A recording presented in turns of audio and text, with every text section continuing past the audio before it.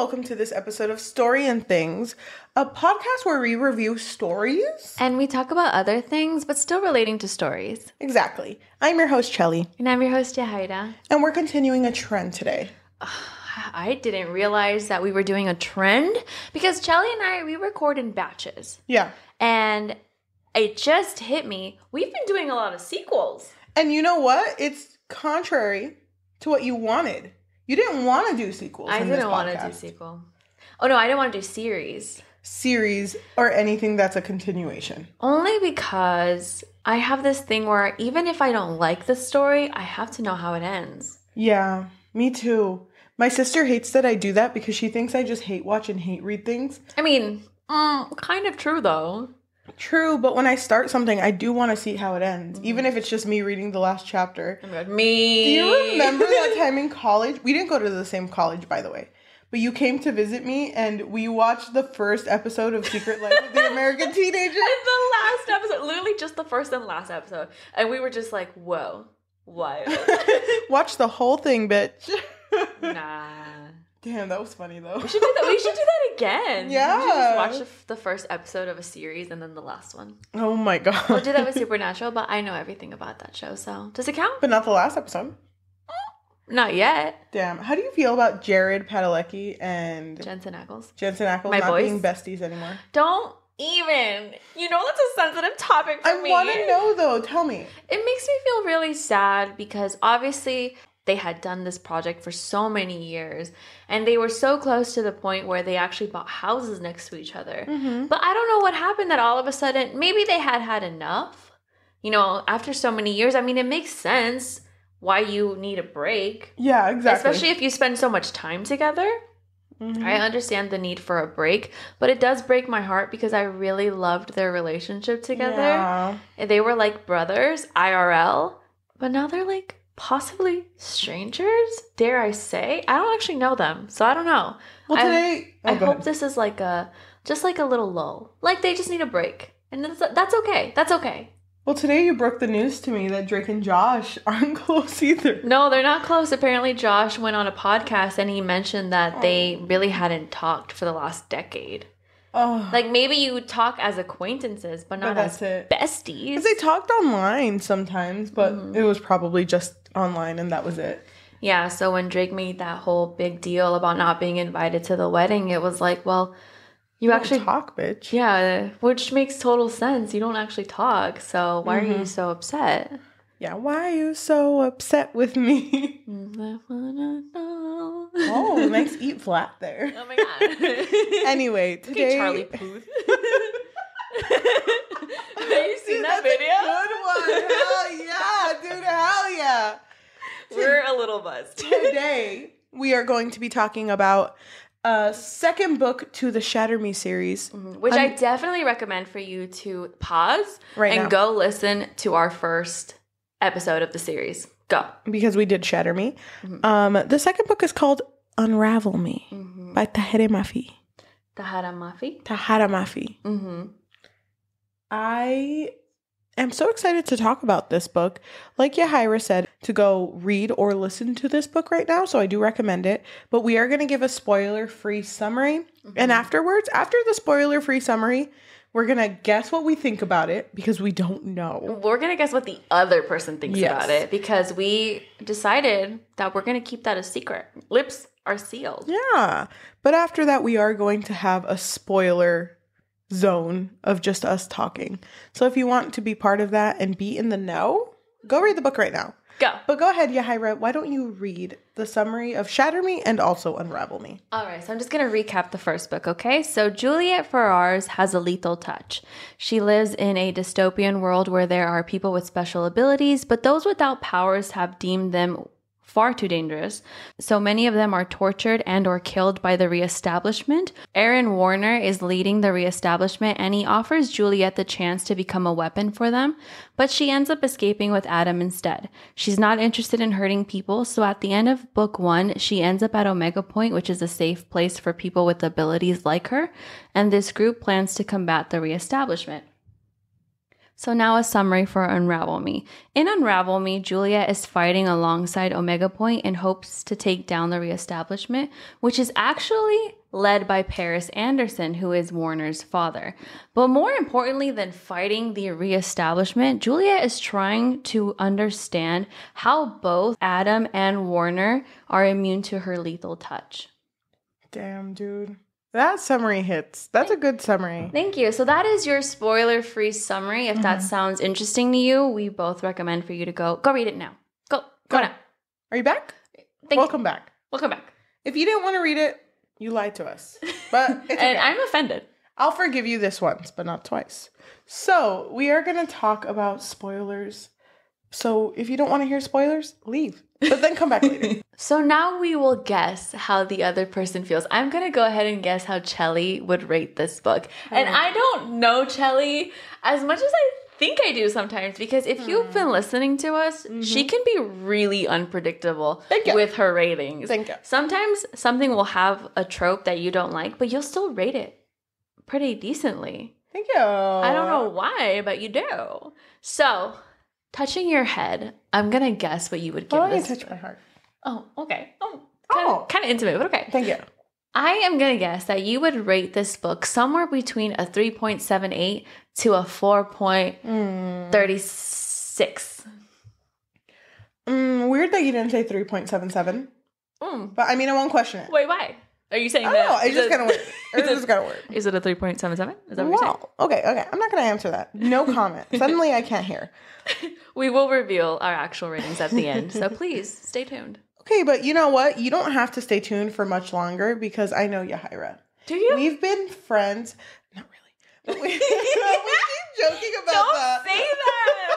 They're going to think you're serious. We've been friends for 10 long years. A whole decade. Through the good, through the bad, we have been there for each other. I love you so much. I love you too. And I know, that you like Shatter Me.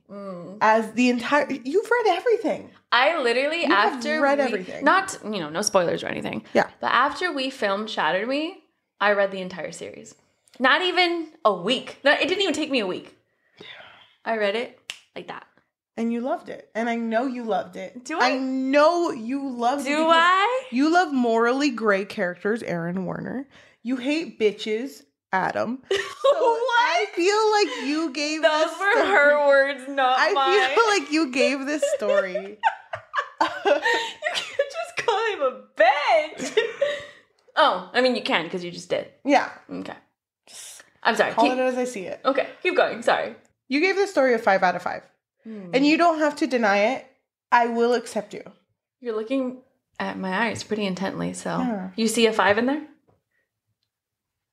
Yeah, you actually see a 5. Okay. Thank you. I'm not wrong. And if I am wrong, no, I'm not. Okay. She's wrong, actually.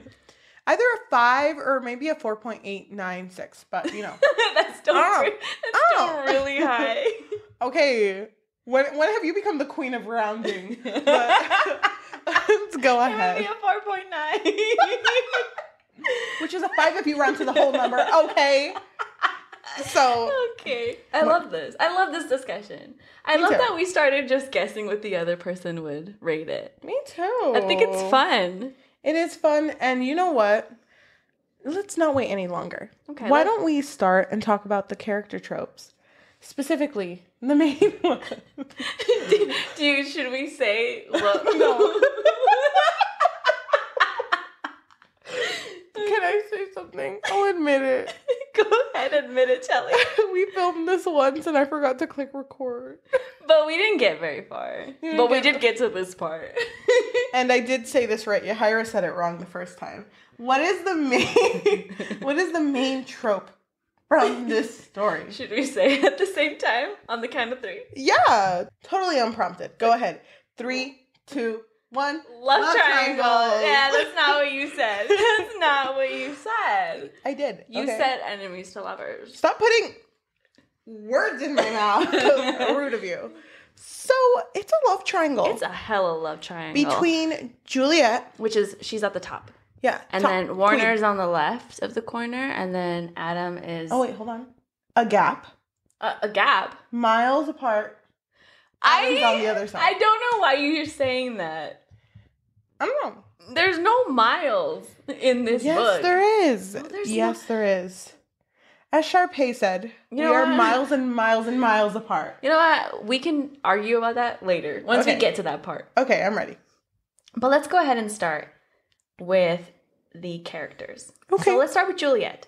And I do want to kind of briefly go through what happened in the first book. Juliette is a character who's been through a lot. Yep. And she has this lethal touch where if she touches people, she can take their energy, their life, and it just immediately kills them. So she is scared of touching people.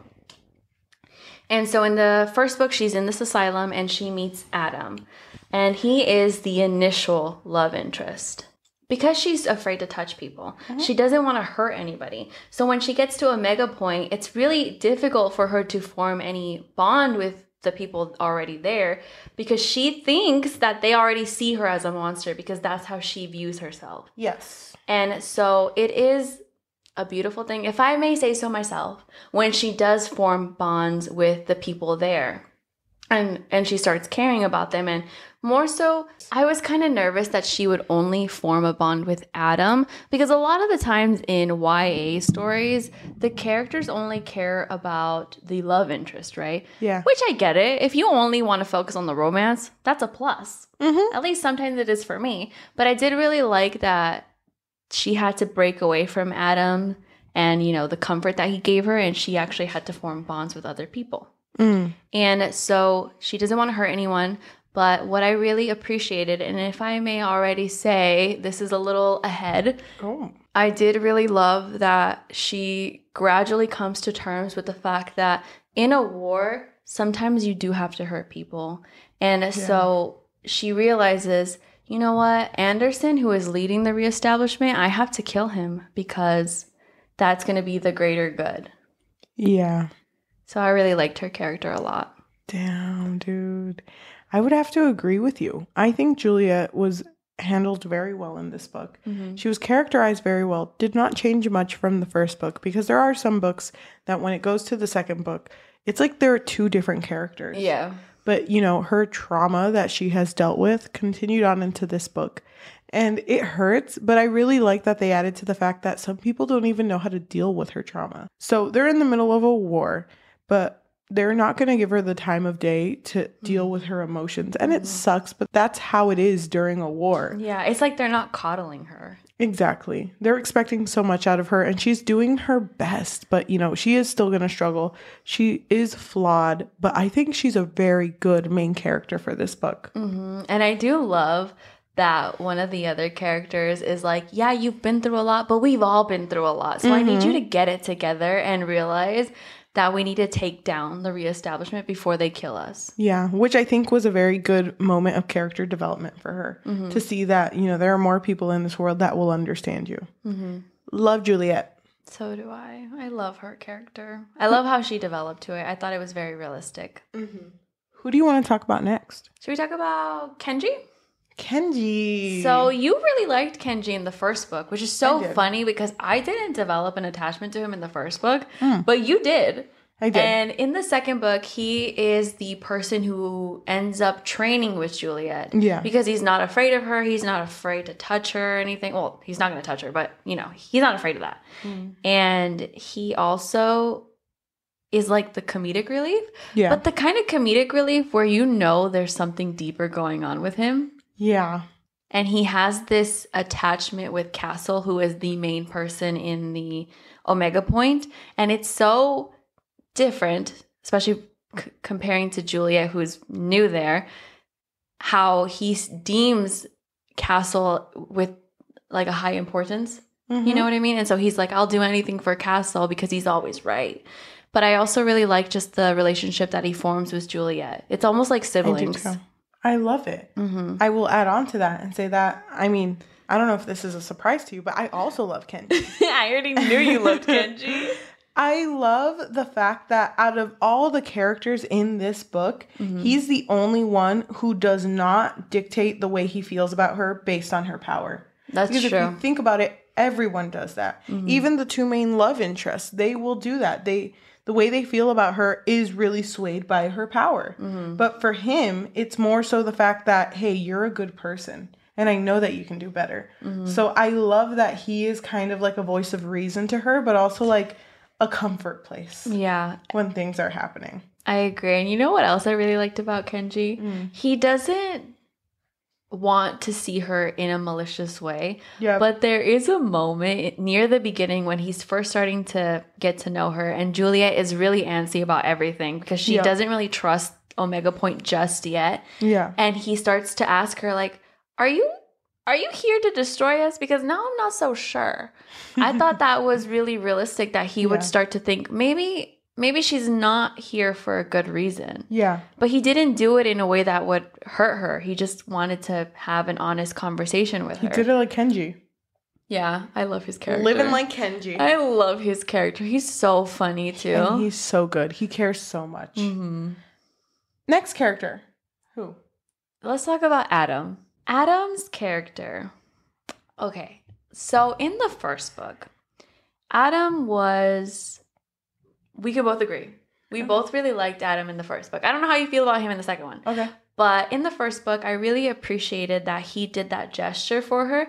All Juliette had in the asylum was a notebook, and that's the only place that she was able to, unleash all of her inner demons. That's where all of her inner thoughts were, and she was completely raw. Like, she would say things just to get them out of her chest. And remember, she was really alone for about a year, alone with her thoughts. And so Adam managed to get this notebook for her and then later on give it to her. She did end up losing it again, but that's not the point. So Adam was a really good character, and the only reason why he was even a part of the reestablishment was to save her and to get her out. But in the second book, Adam's character does change a little bit. He is more so, how do I describe this? Whiny? He's a little whiny. Moody is the word that Kenji used, which is so funny because when I started reading this book, I highlighted the part where Kenji was like, he's so moody to Juliette. He was telling Juliette that. And I was like, you know what, Kenji? Maybe you're moody. Have you thought about that? Call him out. I was like, you know what, Adam has a right to be moody because he was able to touch Juliette. But then we quickly find out that it's because he has this ability to deactivate people's powers, but he can't control it. Yeah. So when his defenses are low and he starts becoming comfortable with Juliette, that's when she is able to hurt him. Yes. So because of that, Adam is going through this turmoil where he's like, I really want to be with Juliette. She's hurting me, but I still really want to be with her. And Juliette, as soon as she realizes that she's hurting Adam, she's like, nope, I can't do this anymore. I literally do not want to hurt you. You, above all people, no, I don't want to do this. But there are times where he's like trying to convince her. So they do go through this like back and forth where they're not together, but then they have a moment, but then again, they're not together because she does hurt him. Yeah. How did you feel about Adam's character in this book specifically? Well, can I say first that after reading this book, the way I felt about him in the first one changed. You did? You saw him differently? I think that after seeing the first book again, because I actually had both books when I was reading this one. Oh my gosh, she was going back and forth, back and forth. I was referencing shit. After checking both of them, I think that he was a pretty bland character in the first one. Oh. He really only was there to be like, Juliette, you need something? Do you need something? Because he loved her. Okay, that's fine. But he really had... What, not much going for him? Yeah. Okay. Not really much. He cared about his brother, James. That's his little brother. Who the fuck is James? James? I don't really care about that bitch. Sorry, that little boy. Bitch. But also... Right. Okay, I didn't say it, you did. I'm not the one getting canceled. You are. It's okay, we'll film the apology video together. Okay. The video. Anyway, I don't think I like Adam. What? I thought you would be Team Adam. The thing I don't like about him... Go ahead, let it out. Let your truth out. Okay. It's the fact that he just became a whiny bitch. And so you agreed with Kenji. He was moody. He was moody, but it was even worse than that. He had no redeeming qualities. And I feel like Tahereh Mafi was trying to, I feel like the author was trying to kind of push like, oh, love triangle. There's no love triangle if one of the characters. Disagree. If one of the characters. I'm talking. I feel like there's no love triangles if one of the characters is irredeemable. I can't. He is not irredeemable, though. He is irredeemable. He's boring. He has nothing I care about. And he's just, he doesn't even grow. He's just there to whine like, that's my dad. I'm sad. I hurt. Go to sleep, bitch. Like, I can't with him. I'm so tired of him. Because I feel like he does have something to his character because Juliette does love him in this book. But she's never touched anyone. So she's touched me, my heart. Thank you. Okay, she hasn't touched anyone. So of course she's going to love him. Okay. She hasn't had this affection with anyone before. I just don't like the fact that he kind of just like, I love you so much. What the fuck do I do? And it's like, she's dealing with trauma, bitch. Don't even talk to me about that shit because you haven't had to deal with that. I know he's had to deal with a lot in his life, but I don't care. I do not like Adam. Whoa, strong words from Cheli. Thank you. Wait, what did I say you would rate this? Maybe now I should go higher. Wait, just to clarify, you do like Adam. I do like Adam. For the most part, I do like Adam. I feel for Adam because I feel bad for him that he and Juliette had this love story. And now he can't touch her anymore. So she's just like, well, now we can't be together. But what I did like about that whole situation is that it forces her to become close to everybody else. Yes. Because now she can't rely on him and his touch. Yeah, I agree. But I did feel really bad for Adam. Well, that makes one of us. You didn't feel bad for him at all? No. Oh, poor Adam. Well, but we'll talk. He saved her journal. That means nothing to you now? Not really. Let me just say that I have more to say about him when we talk about the relationship between the characters. Okay, great. Oh my god, I love that. Okay, I'm excited. Okay, so should we move on to the next character? Yeah. Let's talk about Castle. Don't do me. Okay, fine. Let's talk about this bitch. I'm just kidding. Castle, man, hate him. Go ahead. You go on.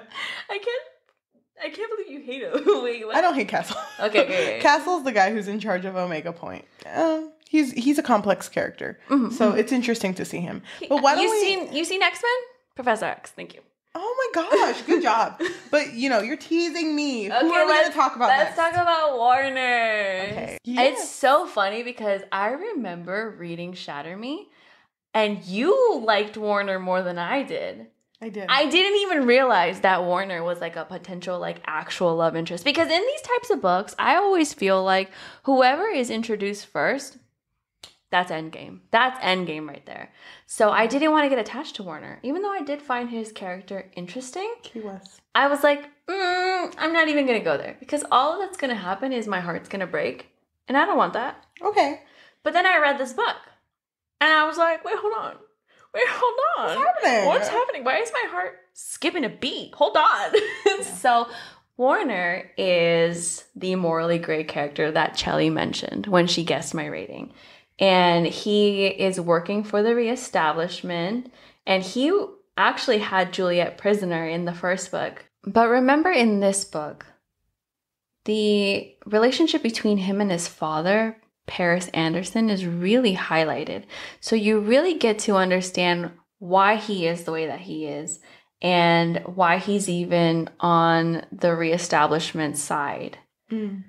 But his relationship with Juliette is interesting because even from the moment that he met her, he was like, girl, I know you want to hurt some people. Like, just let it go. Just be the bad bitch you are. Be the baddie that I know that you are. Just do it.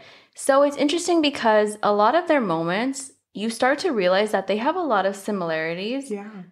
But the difference is that Warner actually caved in to this quote unquote dark side, right? And he's trying to tell her like, it's okay if you want to. And I won't blame you if you do. And that's when Juliette starts to realize, like, I mean, maybe I will actually start hurting people by the end of this story. Yes. Or this book. But how did you feel about Warner? Wait, so you do like Warner? I love Warner. I think it's obvious. Okay. You literally said it in the thing, when you guessed my rating. I do love morally great characters. Anytime Warner was on screen, I was like, bitch, that's my boy. I know. I don't even know what part I was like completely swayed. I can't even remember. But, I think I remember actually. I do too. It was the part where he was prisoner. And she showed up because Castle was like, you gotta interrogate him, okay? And she showed up and he was in his underwear and he was like, girl, let me put on a shirt first before you start asking me questions. And just like that whole conversation. Yeah. And we can go more in depth when we talk later. about we can talk about it later. But that whole section I really loved, and I really love Warner's character. Okay. But go ahead and tell me how much you love him. I mean, if you don't like Adam, are you going to tell me you hate Warner too? So the thing about Warner is that you really liked him in the first book. But the second book. Okay, no. You didn't. Okay. You liked him more than I did. You're putting words in my mouth. Okay. You liked him more than I did. I just want to say that when I read the first book, I was Adam Stan. I was an Adam Stan. I did like Warner, and I liked the potential of him being in a love interest. Can I just say, I also forgot that Juliette and Warner kissed in the first book. How did you forget that? That was so iconic. Anyway. He literally kissed her, and she shot him. Love. That's love. Anyway, I forgot about that. Reading this book now, I do like Warner, but I hate how quick he was to change in this book. I felt like when he was in prison and he was like, baby, I love you so much. Don't do that. That's how it felt. Okay. I was not down for that. I was at some points because there were some really good points when he was prisoner. But I just felt like I wish he was explained more. I wish he wasn't just thrown in and like, he's a love interest now. He's here now. And can I tell you a scene that I hated with him? The scene with the puppy. You didn't like that scene? I didn't like that scene. Why? Because it's very like, how am I going to feel about Warner? Wait, he's holding a puppy? He can't be a bad guy. But he did it because he didn't see anybody around him. He didn't do it in a way that was like, oh, well, let me show her that I'm a good guy. No, I know that, but that's such a trope because that's in everything. Cute guy saving a cat that's in a box? Maybe he's not so bad after all. But let me say, out of all three characters, Juliette's queen on top. Second would be Warner. Second for me would be Warner. Where's Kenji? Hold on. Wait. Oh my god, I'm so sorry. Wait, hold Apology video. Queen, Juliette, Kenji. But like right below Kenji, like really close below Kenji is Warner. I'm confused. So do you like him or not like him? I do like him. I just feel like his pacing in this book wasn't good. That's what made me angry. And it is a slow burn though. Did not feel like it. You literally said it was a slow burn. No, it is. It is a slow burn, but it did not feel like it. I just feel like the writing in this book, which we can talk about later, I'm not a fan of. So it kind of threw me off. Do like Warner though. So don't get it twisted. I do like Warner. Okay. It's a little confusing, but okay, I respect that. Thank you. I respect that. Any other character that you think we should discuss? I think we're good. Why don't we talk more about the relationships in this book? I want to start with Adam and Juliette. Okay, go ahead. You can start. Because apparently Adam is just a whiny bitch boy, according to Cheli. The thing is, though, not me. That's Cheli. The thing is, I didn't want that for him. I wanted him to be better. I did. But every time they had a moment, he just felt needy. And he was like, they were, because they couldn't see each other. Love will do that to you, okay? You be feeling needy. Because they couldn't see each other. They had to be in their own respective dorms, separated by gender. Yeah. And he would go into her dorm sometimes, and they would just kind of like cuddle, fuck around, you know? They just cuddle, okay? Just cuddle. And kiss. So, I mean, and Jesus doesn't know, but they would kiss. They would lock lips sometimes. Anyway, I just hated the fact that he was like, oh, I fucking want you so much, bitch. I want you so much. I felt bad for him because I knew how much it affected him. But at one point, it was like, you have to understand that Juliette's going through trauma too. Like, you out of everyone should understand that more. So it just, I did not like it. And the fact that he showed up to lunch when she was eating with Kenji, just completely disheveled, I feel so bad for him. I do, because he was experimented on in order to see how Juliette is affecting him or vice versa.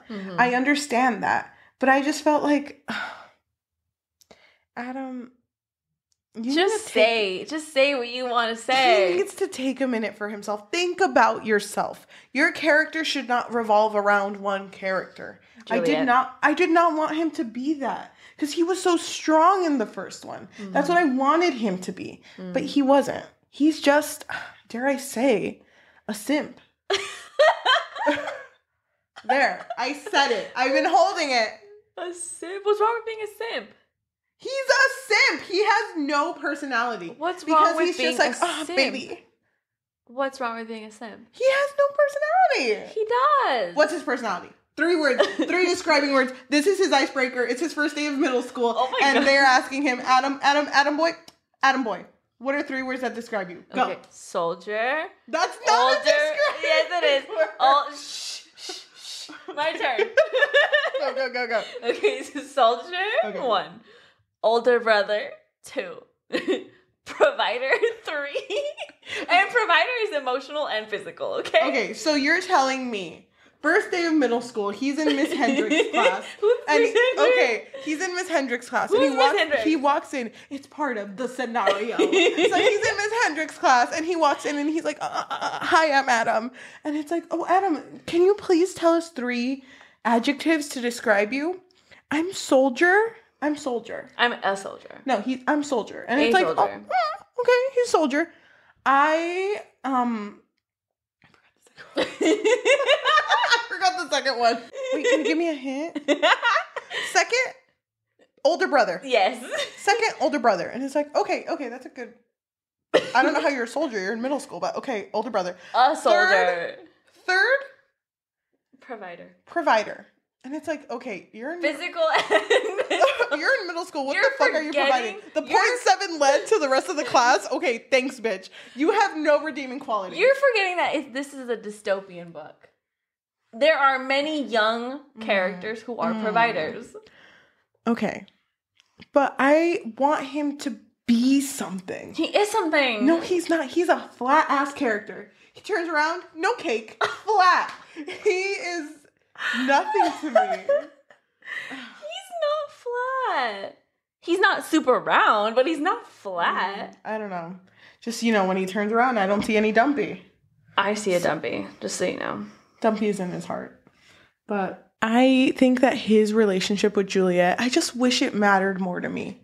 Because I did not care about his relationship with Juliette. At all? I knew they weren't going to end up together after How? After she kept going, like, kissing Adam, but Warner. Tss, tss, to cross it out the audiobook. So, like, she would be like, I just can't get Warner out of my mind. But it wasn't in a romantic way. No, I know that, but you can tell.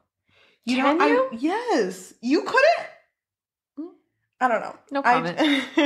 I just thought that it would have been more impactful if he was developed more. Yeah. Okay. I can respect that. Thank you. I disagree, but I can respect that. I can respect that your opinion is wrong, but it's fine with me. I can respect that your opinion of my opinion is wrong. Well, I can respect that your opinion of my opinion of your opinion is wrong. Okay, yeah. I'm getting a headache. Okay. Just trying to do that little loop-de-loop. What about... Okay, can I say how I felt? Because No. you really skipped me. Okay, go ahead. I'm sorry. Okay, so I did really feel for both Juliette and Adam because, like I already said, at first, everything was fine. He could touch her. It was cool. It was chill. Yep. But then all of a sudden, they both realized that touching her is gradually affecting his health. Yes. And he was totally like, babe, no. Like, I still want to touch you. I don't care. If it kills me, it kills me. Mm-hmm. It's whatever. Mm-hmm. And Juliette was just like, no. I can't do this anymore. I don't want to do this anymore.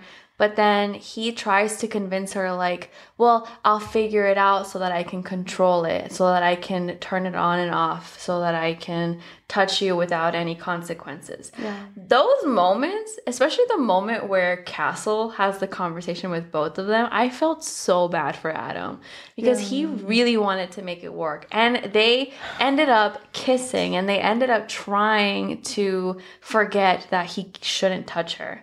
And it ends up with hurting him. It really hurts him after that.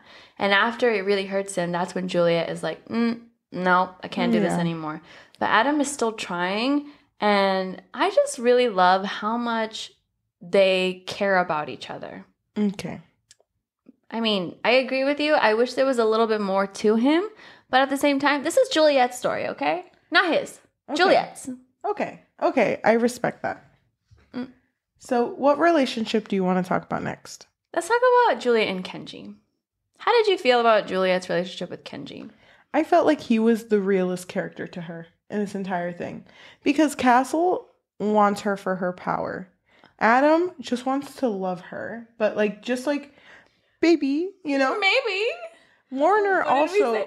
Babe! Which episode did we do that on? Babe! We were both like... Babe. What was that? I don't remember, but it was Go ahead and look for it. It was so funny. Anyway, that was Adam. And then Warner, too, loves her, but for her power and what she has. Kenji is the one that's like, I'm going to be real with you. Kind of being a little bitch right now, but I respect you. And I know that you're going through a lot, but you need to focus on what we're doing.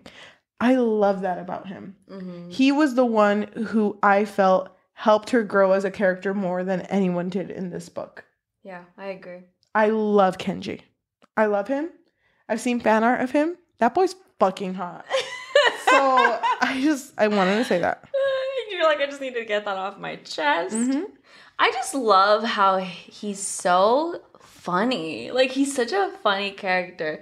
There's a part where he's like telling Adam, bro, you're just a little moody sometimes. Yeah. And Adam's like, I'm not moody. And he's like, yeah, bro, you are moody. It's always, shut up, Kenji. Go to sleep, Kenji. No one wants to see you naked, Kenji. When I know for a fact that there are thousands of people who would love to see me naked. And he's just so funny. And he's so quick, too. And I love how much his relationship with Juliette progresses in this book. At first, I'm not really sure where they were going, right? Because she can't touch him and she shouldn't touch him because it can kill him.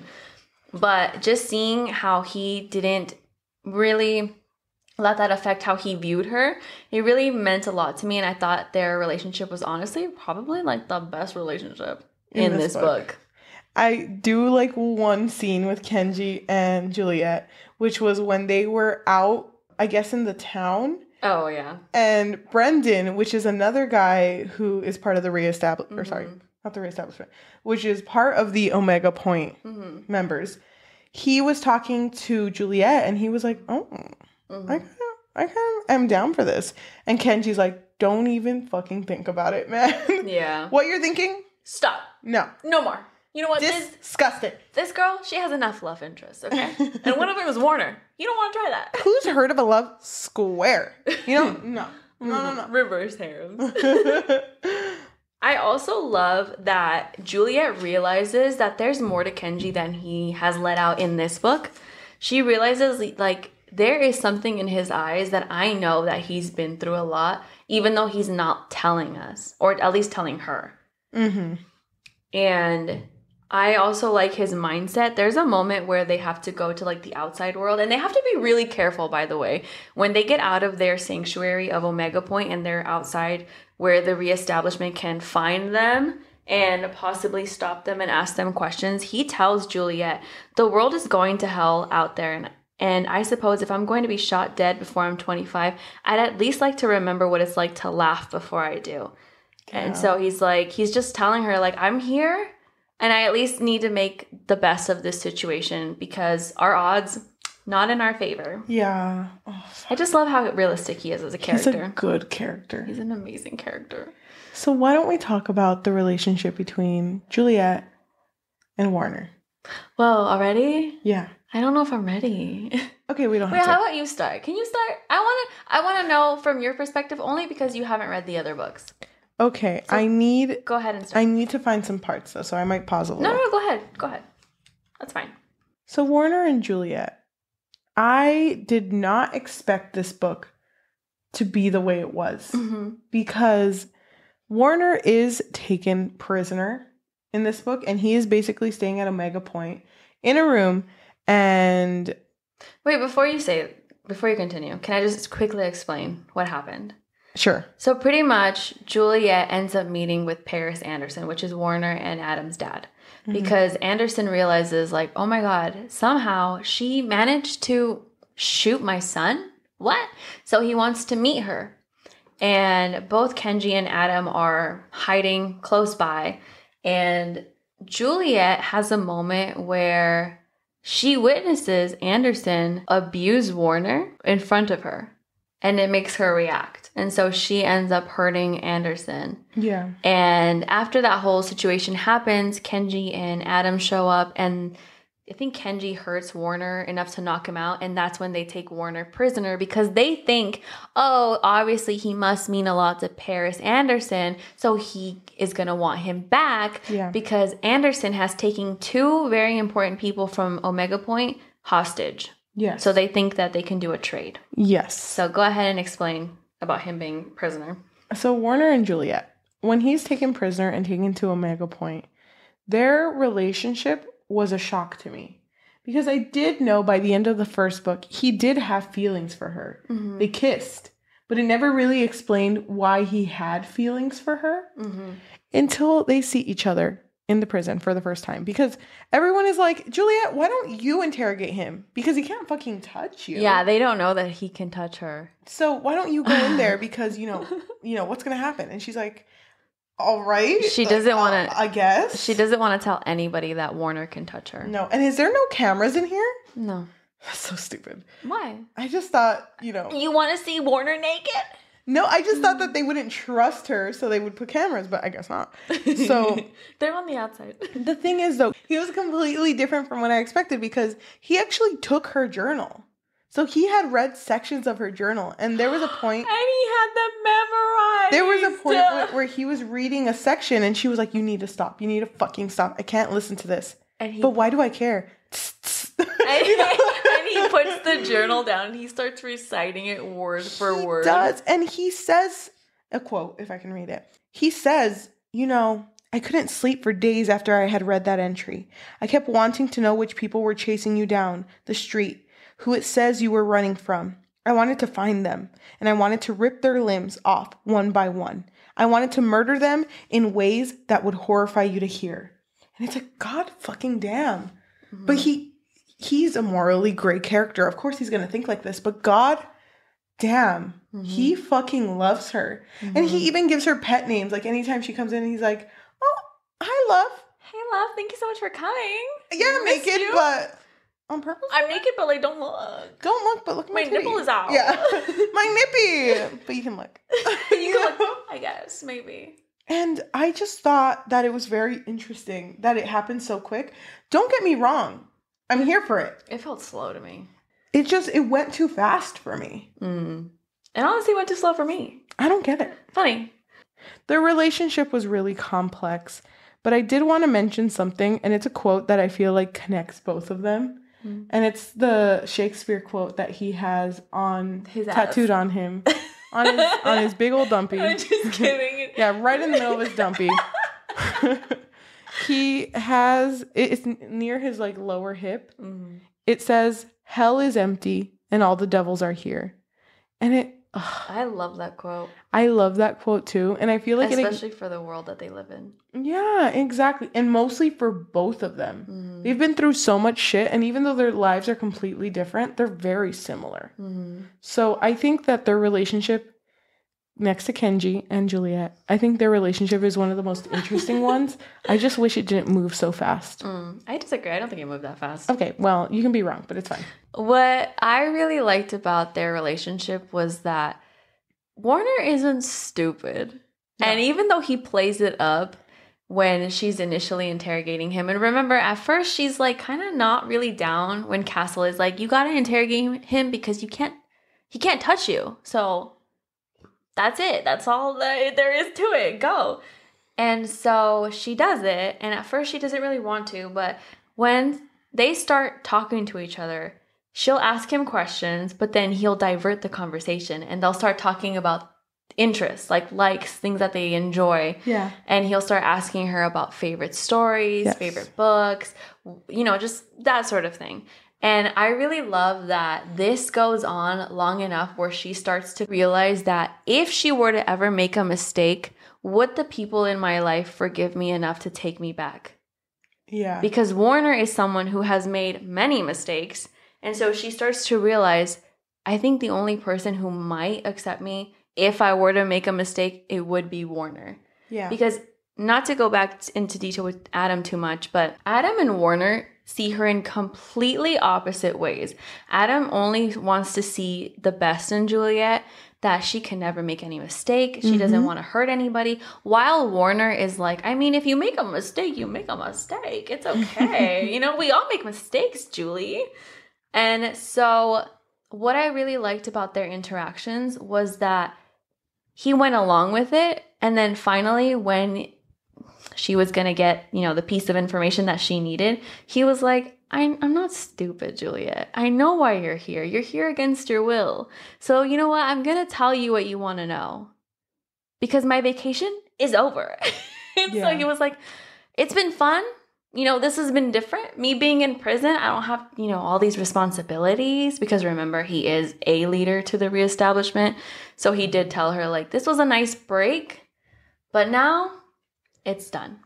It's time for me to go. Mm-hmm. So overall, did you like the relationship? I did. I really loved their relationship, but I didn't think they moved that fast because my brain cell was still unsure. I wasn't sure who I was supposed to root for when I first read it. Remember, I first read the second book when we finished the Shatter Me episode, and I didn't see anything on TikTok yet. Damn,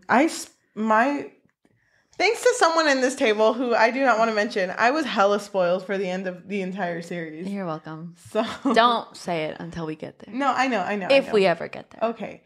But I did want to mention, or I wanted to ask you, because, I really value your opinion. You do? How did you feel? About what? When Warner snuck into Juliette's room and they were making out. Oh my God, that scene? And oh my Warner, God. While making out with her, Juliette says, Adam. Dude, I had to put my tablet down. I had to pause everything. I sat there with my thoughts. And I was like, did that really happen? I was stressed and depressed. Juliette would literally think about Adam all the time. Mm-hmm. And even though she did enjoy Warner's company, Warner's thoughts, Warner's whatever, and anything with Warner she did enjoy, but then eventually afterwards, she would still be like, Adam, wait. Adam. So before I explain that scene, Warner does end up telling her, like, you know what? I'm going to bounce. I got to go. But he does come back because he wants her to go with him. He wants her to be by his side.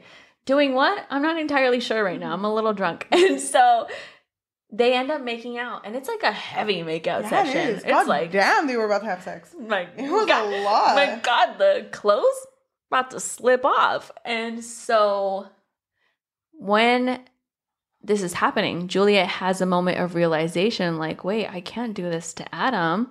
I feel bad. Yeah. Adam, my boy, my guy. I can't do that to him. And so she says audibly Adam's name. And Warner, did you notice that Warner was like completely scared? Like he was like, oh my God, wait, are you picturing Adam right now? And so I felt so bad for Warner. That whole scene was just heartbreak after heartbreak. I felt bad for him, but can I also say, to add on to that, because I agree with everything you said. Thank you. To add on to that, fuck Adam for that scene where when everyone figured out that Juliette can touch Warner, he was like, well, what have you been doing with him? Touching him. Duh. Touching him? Loving like him? Maybe his shoulder? Maybe his hand? His nipple? Heart? No. Nipple second, but heart first? No, actually nipple first, because I don't. But I hated that he said that.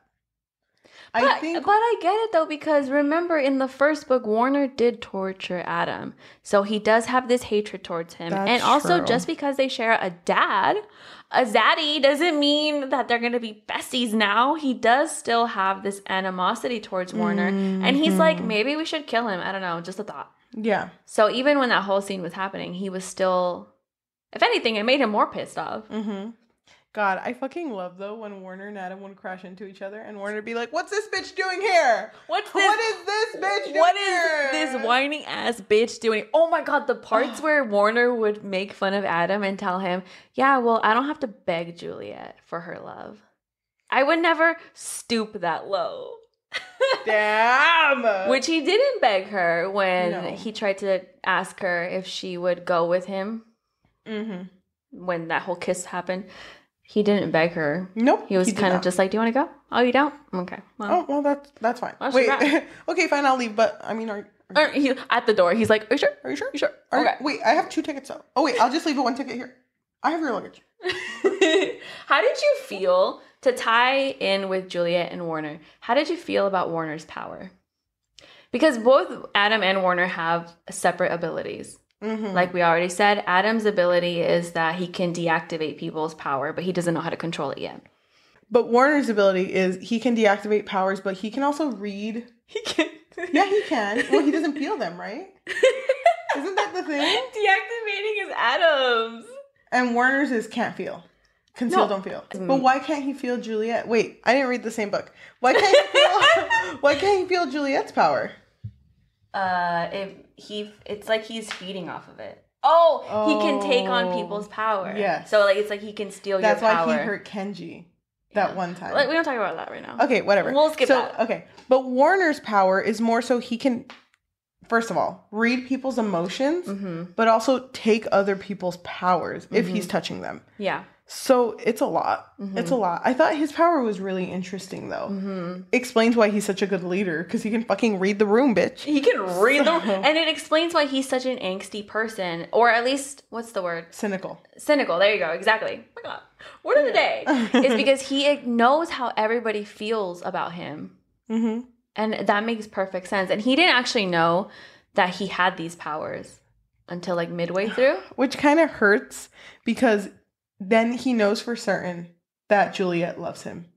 So it hurts with the fact when he's like, oh, it's pity.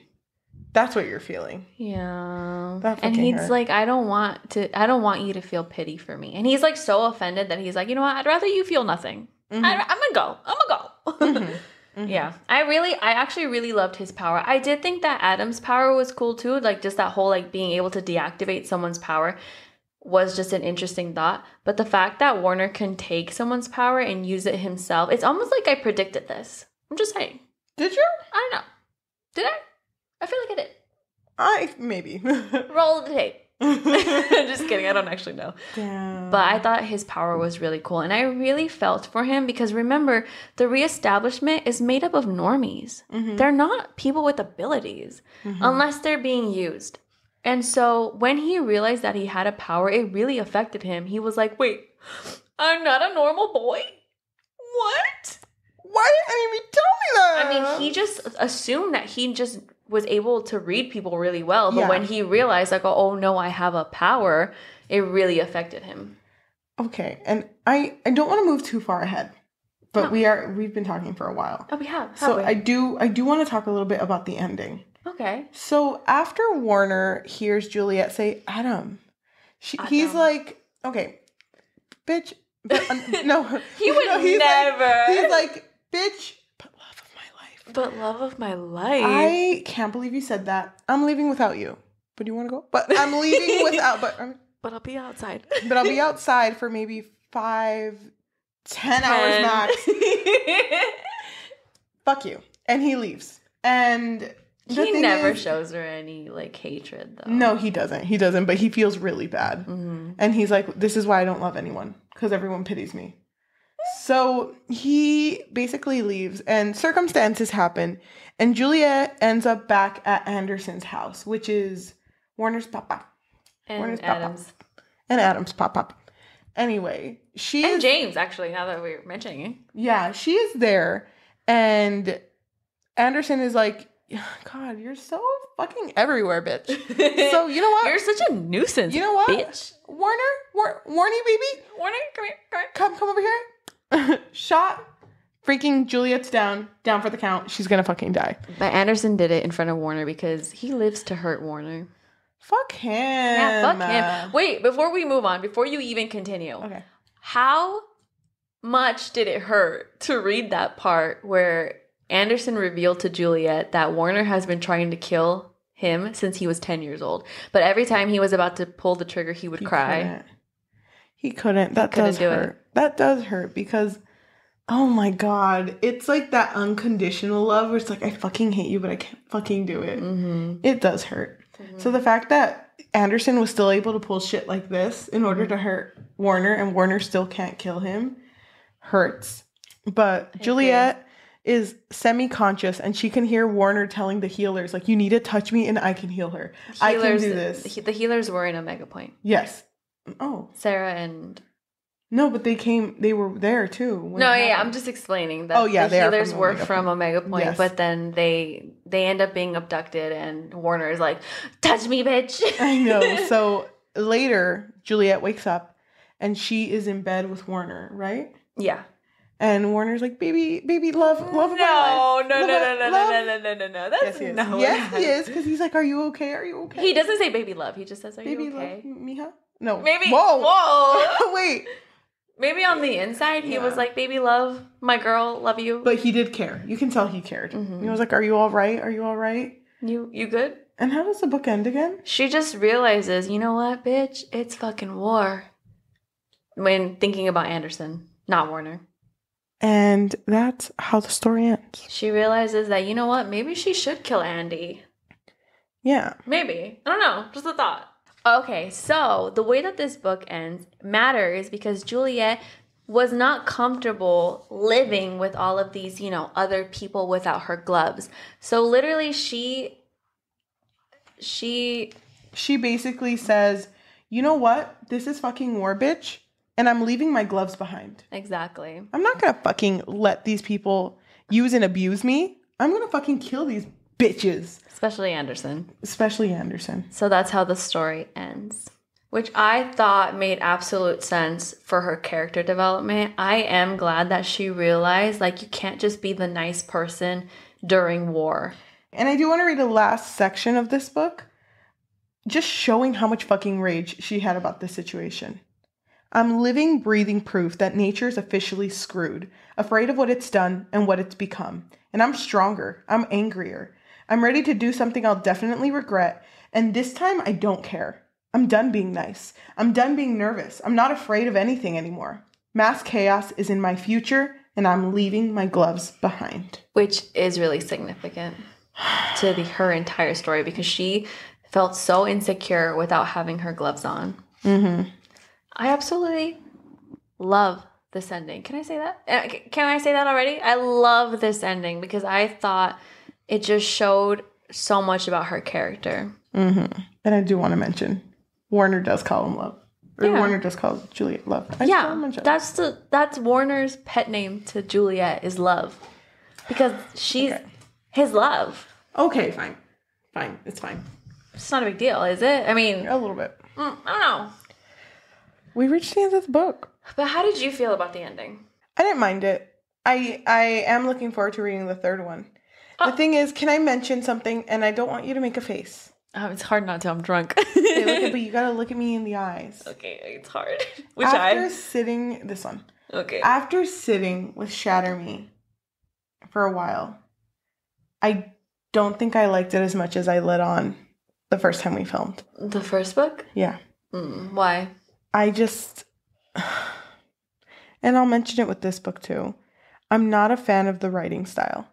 Really? I like it to a certain extent, but I just feel like the dialogue is what gets me. It feels very unnatural at times, but it doesn't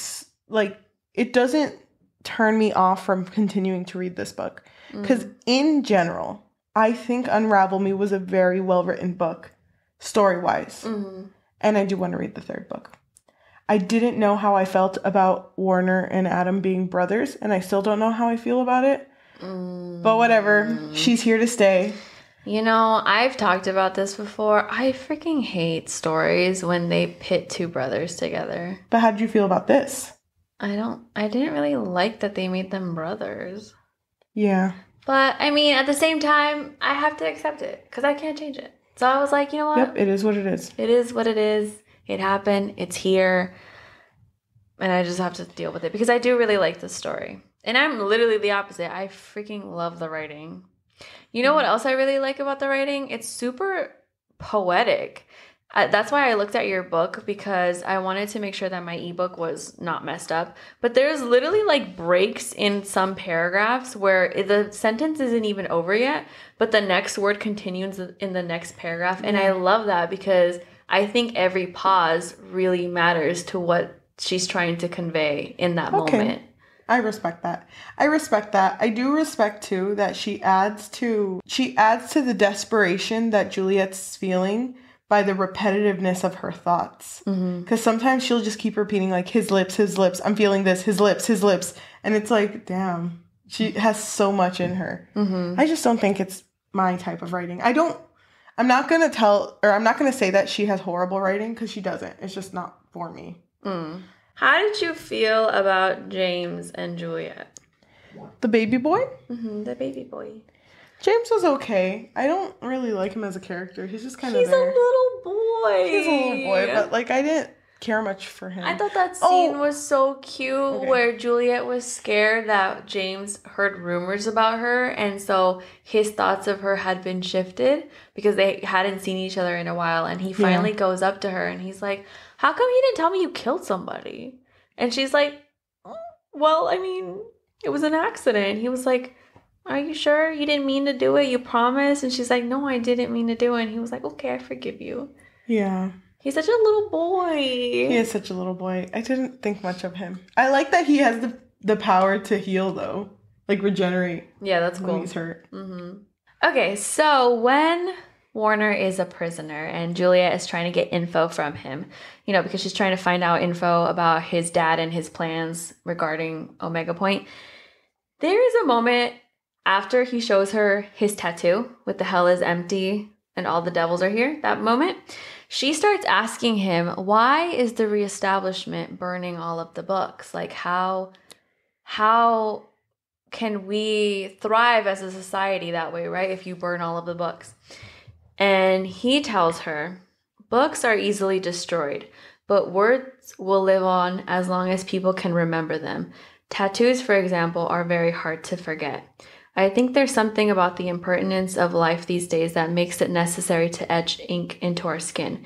It reminds us that we've all been marked by the world and we're still alive, that we'll never forget. And I just really liked that part because it reminded me of V for Vendetta. Do you remember when we watched that movie? Yeah. I just love that whole notion of thoughts are bulletproof. I love that so much. And the fact that I saw it in this book, I was like, oh my God, love. Absolutely. 10 out of 10. Would read again. Wait, I actually do have a comment to make. How do you feel about the covers of these books? Because the eyeballs? They say that eyes are the window to the soul. And if you notice, there's something in her eye in this book. Is there? Yeah. She's always wanted to be free, and it looks like a bird. Oh, wow. It does look like a bird. I actually really like these covers. I didn't notice that before, the bird in her eye, but I think that's a good little detail. I like the idea of it.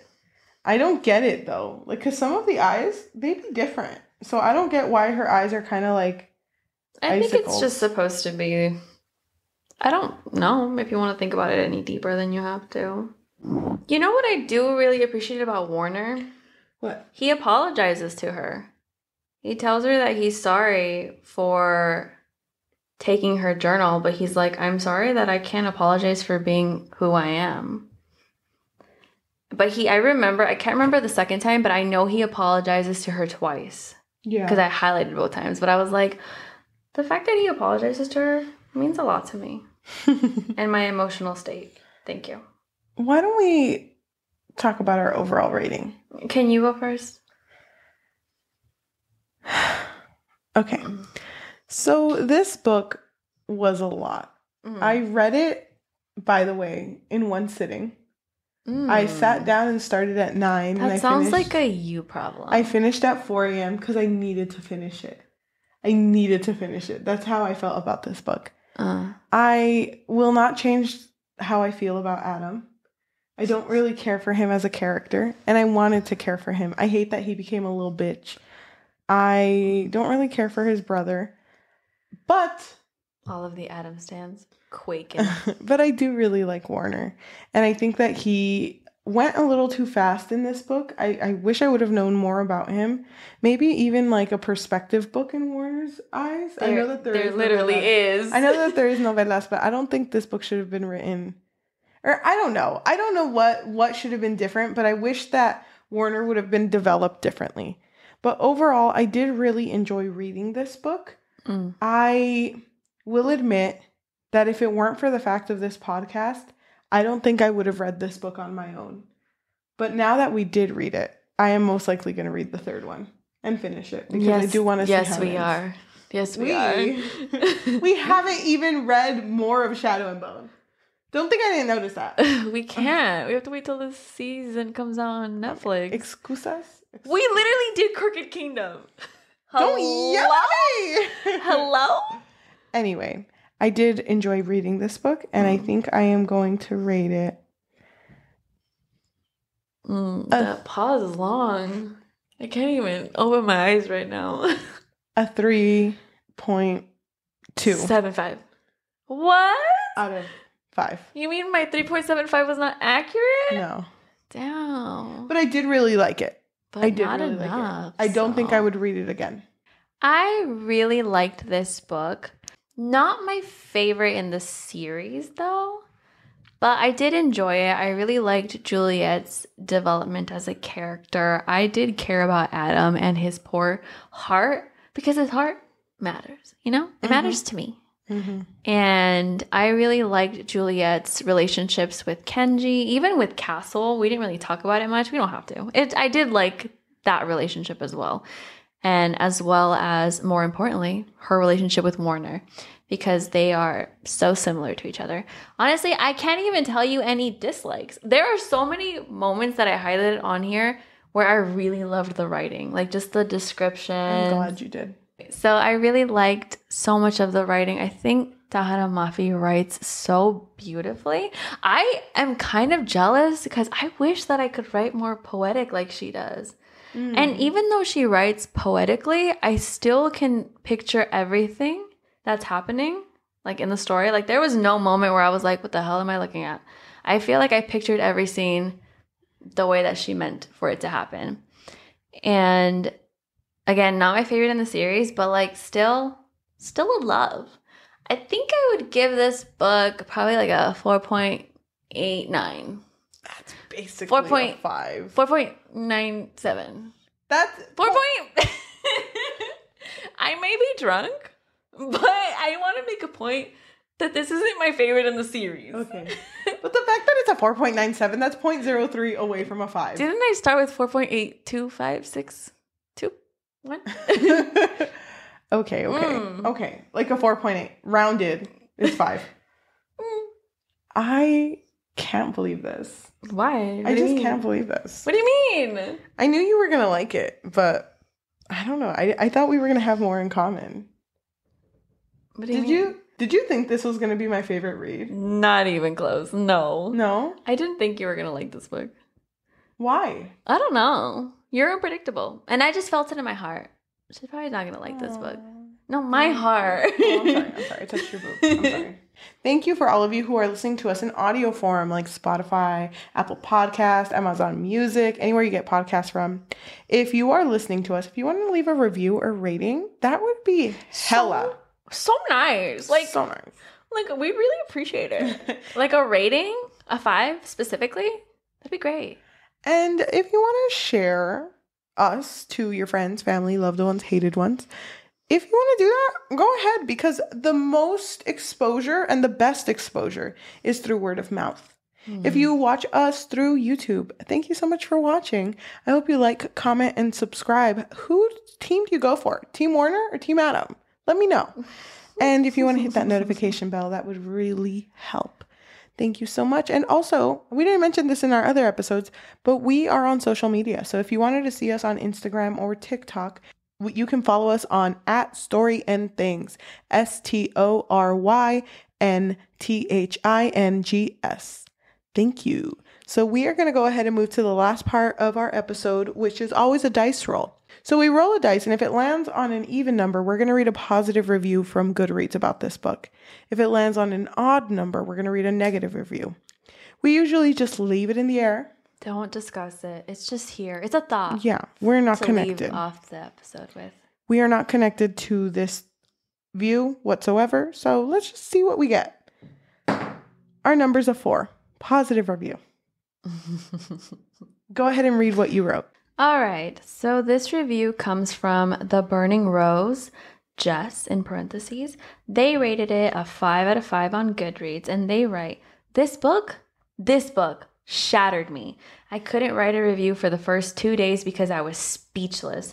This book, this world, so abandoned, so fucked up, and still people continue to live in it. I'm amazed at people's survival, even if they are rebels, even if they are soldiers, even if they are just plain poor citizens who still manage to live through terror. It amazes me. I really enjoyed this book and I can't wait to go on to the next one. Thank you so much for listening, and we will talk to you next time. Bye. So is Ignite Me next? Like, is it next? Only if we do all of the Shadow and Bone and Grishaverse books. I already told you we can't. No, I don't agree with you. What are we doing on the same page?